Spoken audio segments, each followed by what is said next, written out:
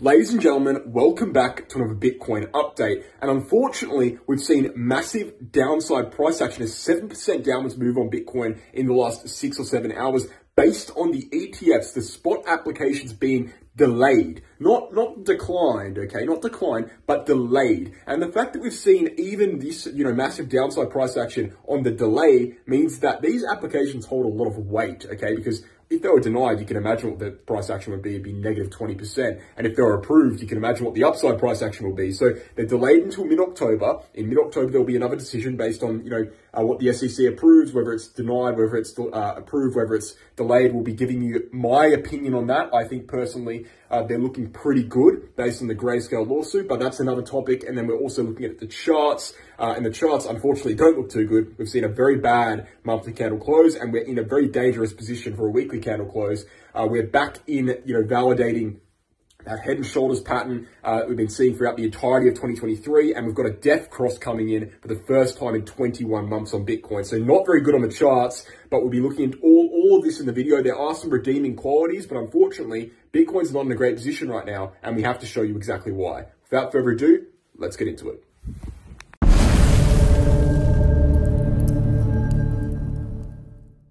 All right, guys, the charts we'll be looking at today are the Bitcoin daily chart, looking into the move up and the move right back down, why that occurred, which is the ETF delays. We'll look into that quite extensively, actually.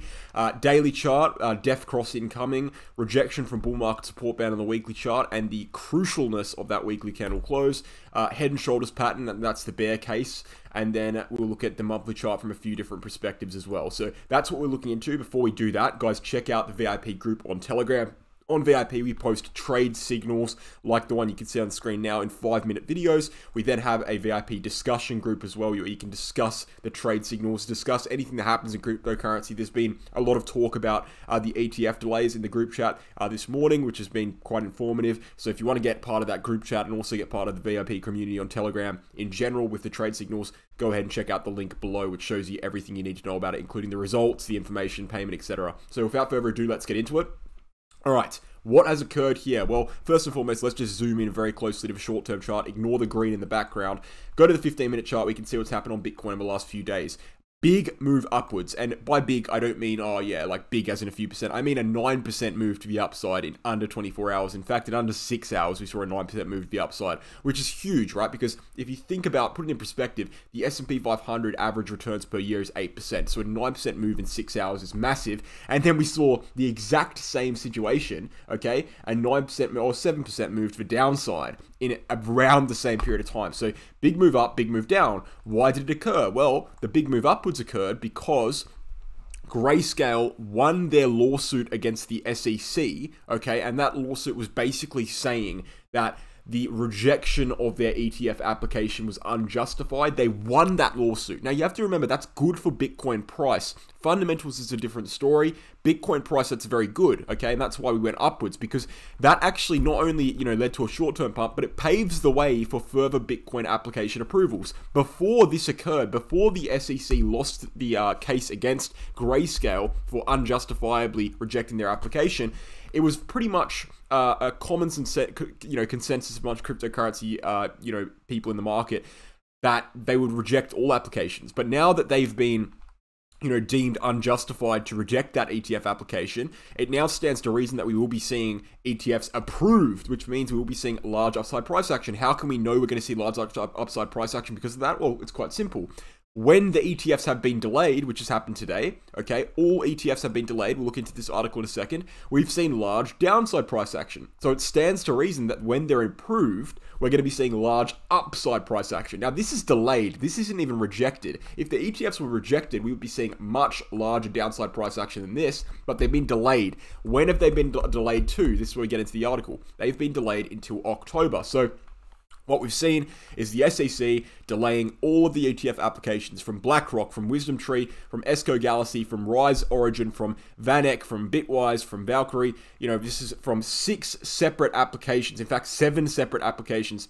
Okay, we've seen them reject all of them. Okay, no, sorry, delay all of them. Okay, if they were rejected, they're all rejected, which was a very strong possibility up until last week. Okay, if they were rejected, we would have seen massively downside price action, right? Huge dumps on Bitcoin. One of the reasons Bitcoin has had such strength in maintaining this price region in this green box was because of the ETF rumors and not the rumors, but the ETF kind of speculation. Look, I'll say that again, right? Because it's very important you note this.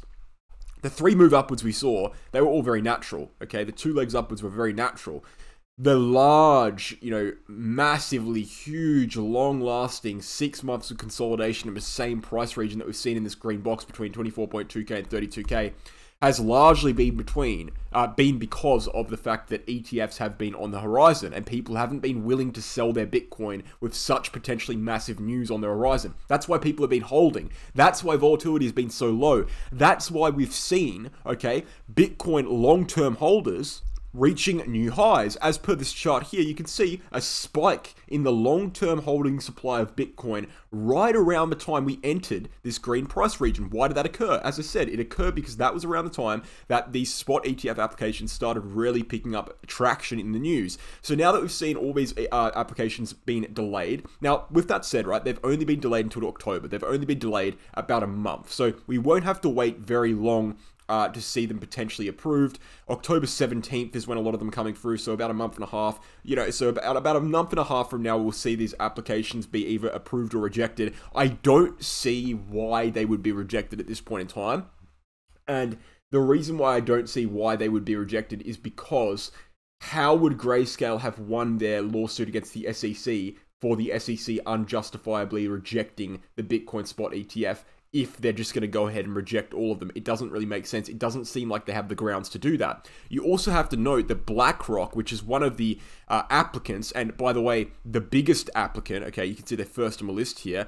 BlackRock is basically the biggest hedge fund in the world, or I think it might be the biggest or the second biggest. Maybe Vanguard is slightly bigger, I'm not actually sure, but one of those two is the biggest. And the fact of the matter is, biggest hedge fund in the world, they have access to trillions of dollars their managed funds is trillions of dollars, right? So them having a Bitcoin application approved would be huge, right? It would open up the market massively to all those people who are using BlackRock as a hedge fund. But overall, what I'm saying about them is the fact that they've kind of applied for hundreds of ETFs in the past, and they've only ever had one ETF application denied. So these guys don't apply for applications that they think are going to get denied. BlackRock do not apply for applications they think they're going to get denied. That's another reason to believe that perhaps this Bitcoin application is more likely to be approved than perhaps a lot of people thought previously before this Grayscale lawsuit. So I think personally we will be seeing some applications approved. Perhaps a couple of them will be rejected on certain nuances, but I think we will be seeing approval of Bitcoin spot ETF applications in October, and I don't believe, at least, I might be wrong in saying this, but I don't believe that they can delay them any further. Let me just read up here. No, they certainly can delay a few of them further. They have 240 days from when they start reviewing these applications to approve or deny them, and the BlackRock application was only begun to be reviewed last month. So yeah, look, they certainly can deny them, delay them further. They can delay them 240 days, which means at the latest they could, delay this thing all the way. Let me think, 7 months to March. They could delay it all the way back to March 2024 before making an actual decision on a few of them. But a few of these applications have been around for a lot longer, so perhaps they will be approved or denied earlier than March next year. So they can delay them again for sure. But overall, the next deadline is October, and that could be huge. The fact that we've seen such dramatically downside price action based on the delay means that when they finally do get approved, it will be dramatically upside price action. Or if on the odd chance that they do get declined, it will be dramatically downside price action again. But right now, the same rate, and this is where we get into Bitcoin TA, the same ranges are still prevalent. Let's go to the weekly chart here and look at this chart. This is the range-bound chart on Bitcoin that everyone really should be watching. The ranges are still very important. 24.5K, the bottom of the green box, is still the major support to the downside. As long as we're above that, we have not entered a macro downtrend. That's very important to note. It may seem like we're in a downtrend, but we're not actually in a downtrend yet. We still have higher lows, all right, and higher highs. Yes, the wick goes lower, but wicks are not important when it comes to macro uptrends and macro downtrends. Technically speaking, we're still in a macro uptrend. Although if we do lose 24.5K, we do drop back below into this red range, this would be a double top formation, and that would be very threatening to the Bitcoin structure. Unfortunately, during this delay of applications here, we have seen a lot of damage being done to the charts. It's really not good, okay? Yeah, look, there is hope in the future that we go upwards again based on those ETFs being approved. And yeah, look, the 4-year cycle is still more than solid because the 4-year cycle is based on date ranges, and hence, unless we drop below the very low here of 15.4K, the 4-year cycle is still intact. Yes, you know, the 4-year cycle is intact, and we do have hope in the future for ETF approval, etc. But right now, I mean, the damage that's been done is quite large. It's not really fully confirmed yet. We need to drop 24.5K for it to be confirmed. But obviously, you know, we've seen the monthly candle close. I think this is where we'll start the analysis. We've seen the monthly candle close, and it's not good at all. I mean, the monthly candle close we saw just a couple of hours ago is really, really bad. Unfortunately, we saw a drop below 29.3K, which is the red line support we needed to hold. We rejected from it, right? We went up above it, we flipped it for support, we were unable to hold, we dropped below it, seeing a very strong red candle. And that's not very good. Yeah, look, if you're grasping at kind of straws here, yes, we are still holding the 50 EMA, and the 50 EMA is quite important in the monthly chart. We bounced off of it a couple months ago before going upwards. We've kind of held it again, and that's at 24.5K. Again, that could support this green box. But overall, I mean, the close itself, right? Well, we saw a bad close. We dropped below 29.3K. We not only dropped below 29.3K, but we demonstrated that we could get above a resistance, but we failed to hold the resistance that we got above, which is like almost even as bad as rejecting from it normally.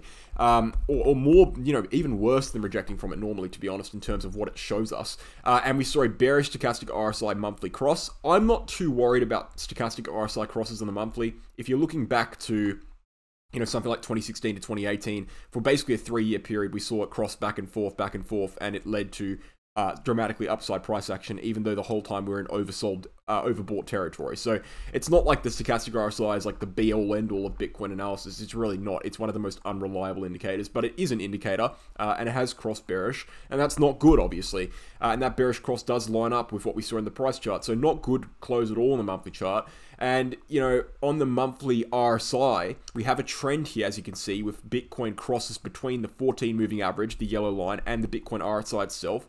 When the moving average crosses under the RSI line, we see a bullish cross. It resonates in the chart, results in big upside price action. The same happens to the downside when we see the RSI cross under the 14 moving average.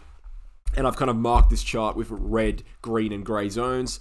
The gray zones is when you see invalid stages. The red zones is when you see bearish crosses. And the green zones when you see bullish crosses. Right now, we're still in a bullish cross zone. We haven't seen the bearish cross take place yet. If we're looking at the updated chart, you can see we're just above the 14 moving average. So we haven't seen a full confirmation of a bearish cross in the monthly RSI, which is good to see. Perhaps we have bought ourselves a little bit more time there.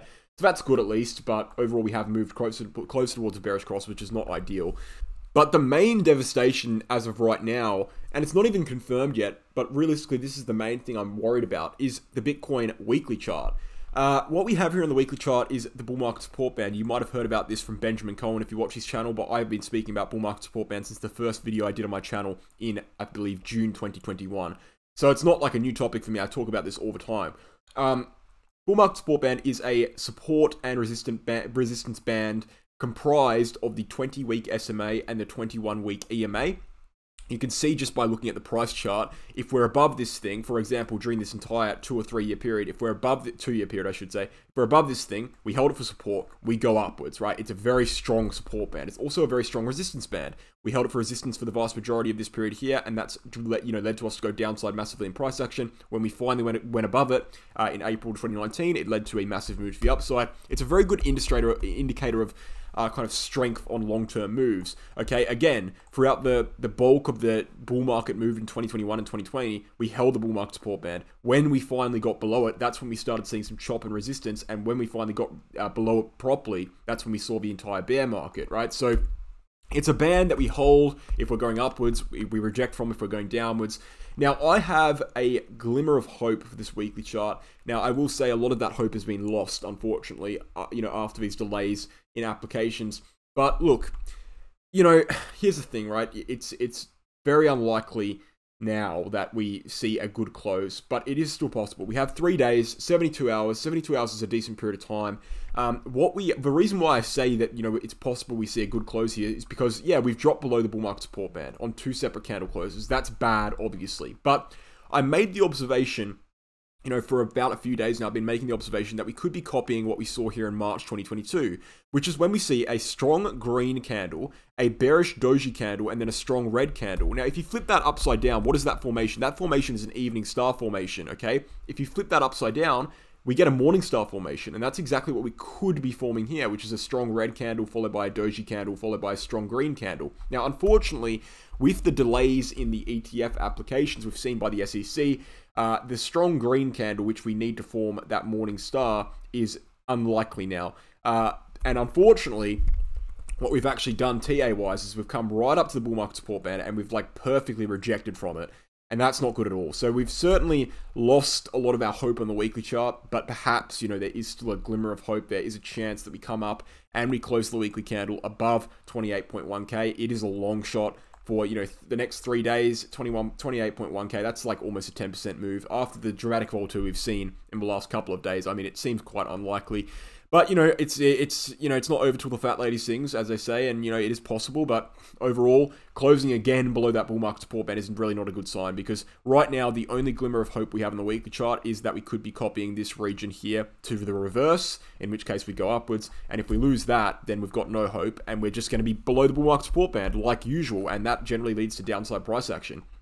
And, if we do see that close below bull market support band on the weekly, which is probably the more likely scenario at this point, we are, again, going to be more likely to follow what we've got on the long-term Bitcoin chart. Throughout the entirety of 2023, we've been forming a head and shoulders pattern. Ladies and gentlemen, here's a little news flash for you. You trust exchanges with your money. They get hacked all the time. They lose funds all the time. So the exchange you're using, you're actually trusting with your money. You're also paying them fees for trades. You're paying up to thousands, tens of thousands of dollars per year in fees. So you want to have a bloody good exchange, right? And that's why I have 2 exchanges for you guys, 2 options depending on your location, depending on what you want from exchange. The first one is BitGet. That is a KYC exchange. You can sign up from anywhere in the world, excluding the United States, excluding Canada, and excluding Singapore. Very low fees, protection fund, the whole 9 yards. We've also got BingX, that's our second exchange, and that is an exchange you can sign up non-KYC from anywhere in the world, including every country, right, with a VPN from anywhere in the world. Again, very low fees, protection fund, everything you need in an exchange.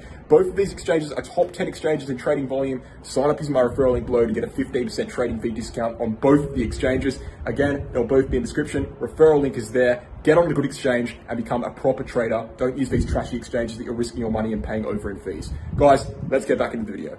On the logarithmic chart on Bitcoin, that has finally realized itself. That's finally resulted in a breakdown from the neckline. You can see that the neckline is valid based on how strong the red candle was on the breakdown. That's all you need, really, in confirmation. The neckline was valid. We have broken down from this head and shoulders pattern. If we take a measured move from the peak of the head to the retest vertically of the neckline and apply that to the breakdown zone, we can see that we're targeting basically down here at this pink uptrending line. If we zoom out to what this pink uptrending line is, it is a support line we've held since 2017 on Bitcoin, and that means we're basically targeting a retest, depending on where the retest is. But for example, if you target down here, we're targeting a retest of 23K, 22K, 21K, something like that. Low 20Ks basically is what we're targeting based on this head and shoulders breakdown. I don't take measured moves on head and shoulders patterns on logarithmic charts, or any patterns on logarithmic charts. I don't take the measured moves seriously because logarithmic charts tend to over exaggerate the moves. That's why if I was actually taking it seriously, we'd be targeting 20K. But again, as I said, I don't take logarithmic charting pattern measured moves seriously because they're exaggerated to the upside of downside. So I would say we're just targeting this pink line. And wherever we test that, again, 23, 21, 22, wherever it is, that's what we're targeting realistically based on this head and shoulders breakdown. And unfortunately, based on what we've seen with these delays in applications, based on what we've seen with the monthly candle close being bearish and the weekly candle close potentially being bearish as well, that becomes very likely.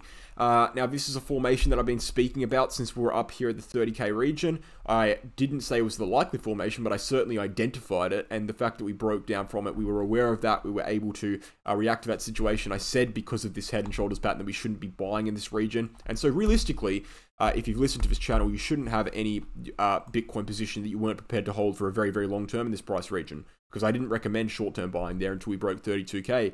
But yeah, look, we're not in a good position on Bitcoin. We've got this head and shoulders pattern that's, anything but invalid. It's certainly valid at this point. We've got a a death cross approaching on a daily chart as well between the 50 SMA and the 200 SMA. We haven't seen a death cross on the daily chart since all the way back here in January 2019. It's just not something we see very often, and we're coming in for it again, first time in basically 18 months, over 18 months, 19, 20 months. So 21 months actually. So I can't sit here and tell you guys that Bitcoin's in a good position. It's not. These delays in applications is not good. It's opening the floodgate for the bearish move that Bitcoin was perhaps waiting for. But what I can say is this. I can say that these ETFs are likely to be accepted at some point, in my personal opinion.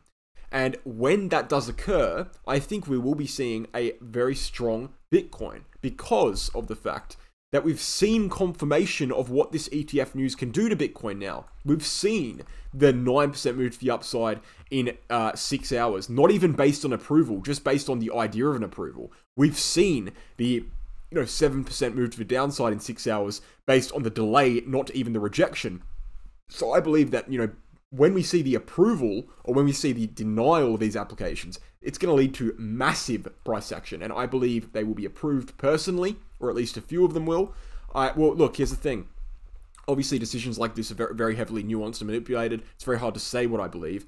But I just believe, based on the lawsuit we saw of Grayscale, winning the lawsuit, basically, which was entirely dedicated to the idea that the SEC unjustifiably denied the application, it doesn't really make sense for us to see a denial of at least a few of these, of really, much of these applications at all. We should be seeing approval of a lot of them. So I believe that when we see these applications approved, we will be going upwards on Bitcoin quite hugely, but it's just a matter of when that will occur, because as I said, it could be as late as March 2024 of some of them a bit earlier, but it could be a while. It doesn't have to happen in October. Right now, the deadline is October. They could just delay it again. So yeah, look, ETFs are big, and there's make no mistake about that. ETFs are big, and when they are approved or denied, it's going to lead to big price action. As of right now, though, we can't rely on news. We can never rely on news. We have to trust the charts, and right now the charts don't look particularly good. We are technically still in a good range. We are technically still above 24.5k. When we lose that level, we'll be in really bearish territory. Right now, we've seen indicators that perhaps indicate we're going to be losing that level. We've seen monthly chart not looking good, weekly chart in danger here. It's not closed yet, but it's in danger for sure. 3 days into that close, and yeah, look, 24.5k is still a major support zone. It's still something we're holding. We held it on support in June. We held it on support. We're holding on support right now. We held it for resistance here on 2 occasions in 2023 and 2022. It's still major. It's not a support zone that you can just discount and say it's going to break for sure. But given what's happened recently, it certainly does. Look, all you can say is it doesn't look good. We have to wait for the actual break itself to say anything else. But that's the Bitcoin update, guys. I hope you enjoyed it. I hope you found it useful. Check out the Crypto Academy, Become a Trader 10-unit course. This will teach you how to trade. All the information is on the website. We've got the blurb, which you can read about, basically telling you what the course is. We've also got the unit topics on the website. You can read about exactly what we offer you in the course, including slides, videos, worksheets, trading diaries, and the actual unit names themselves. So you can get a good idea of what you're actually buying before you buy it. And if you have any further questions, you can email us here on cryptoacademycourses@gmail.com and we'll get back to you. Again, check out the VIP group we mentioned at the start of this video. Check out BingX and the BitGet exchange. We mentioned it in the middle of this video. All of those links are below. Thanks for watching. Hope you enjoyed, and I'll catch you in the next video. Cheers, guys.